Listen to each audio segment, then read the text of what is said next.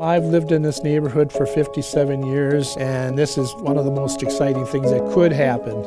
It will boost up the pride that we have in each other as individuals and as a collective community. At the Heights, brighter futures are within reach. In a few short years, up to 1,000 new families will call the Greater East Side their home. Another 1,000 residents will have access to good-paying jobs with low barriers to entry. Those who live, work, or visit the area will enjoy a new 5-acre park, expanded trail connections, and other outdoor amenities our residents deserve.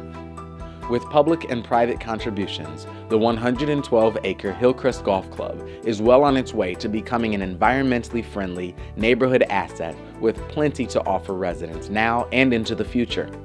The Heights promises to be the largest modern-day investment in St. Paul's East Side.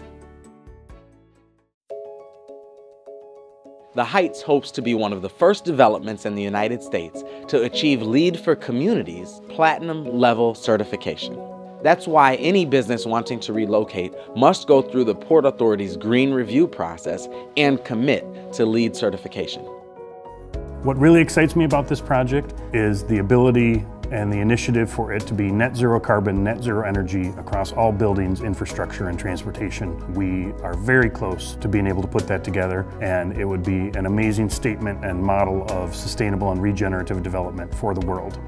The landscaping, the goals for energy production with solar in the buildings. It's going to show people what's possible at 45 degrees north latitude in the United States. We're going to be setting an example from people from all over the United States. They're going to look at us, at this project, being carbon-free and solar energy and the Clean Air Act. It's just a very ambitious project.